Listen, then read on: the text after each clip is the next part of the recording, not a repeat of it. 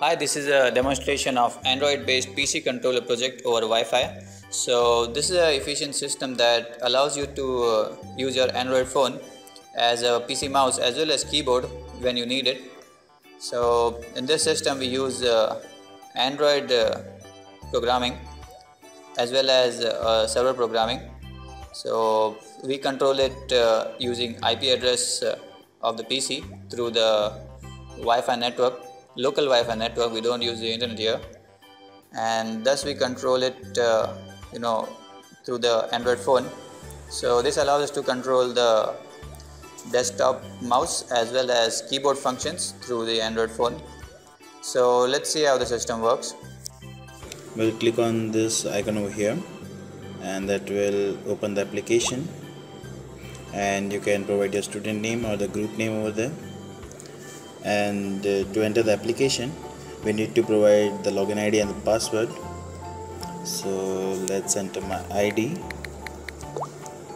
and my password, and I'll say login.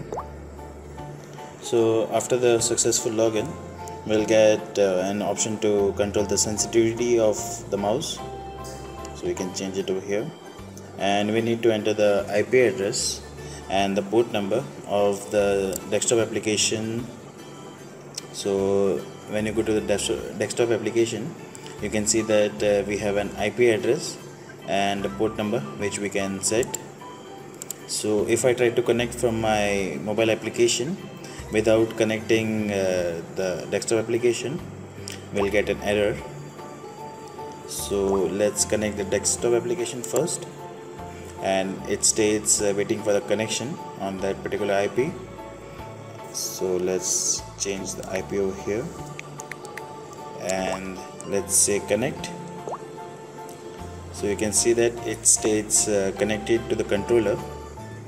So now we have got an override of a mouse to the application. So you can see that as and when I am moving my finger over the screen, it's controlling the cursor in that same motion. So we have finally achieved the override. We can just minimize this application, and you can see that I have an full access over the cursor, even the right and the left clicks, and we even have control over the keyboard. So let's type something. We'll just press the K button over there on the right top, and we'll get an option to and a keyboard will pop up. We can just type from that.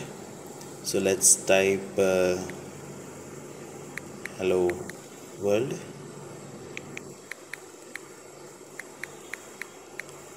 and if you are done using the keyboard you just need to press this button, and it will again show you the mouse screen and you can access the mouse.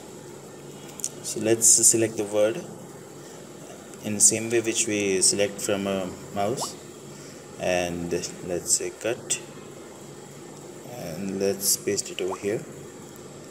So I am using my mobile application same way as mouse, and I can perform same actions. So let's save this file, and let's give it some name. We'll go into the keyboard, we'll enter the name, and you can see that the file has been saved. Let's open that particular file again.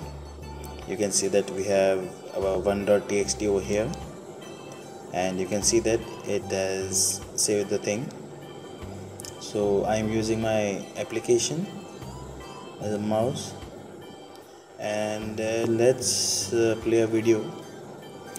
I will go into my C drive, and I have a video here. So I will just double click on my video, and you can see that your video has been started. So you can even use this mouse as a multimedia player if you are sitting away from your desktop and you need to control the mouse.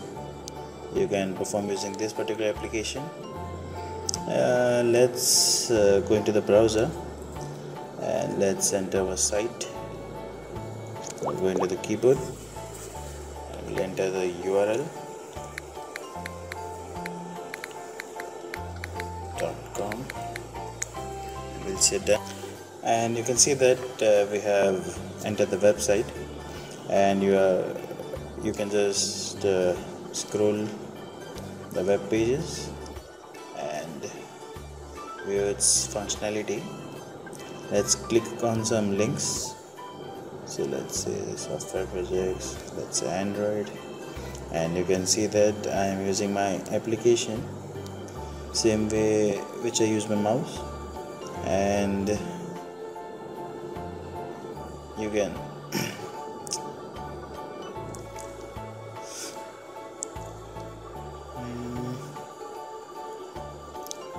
so this is how the system works. Thank you.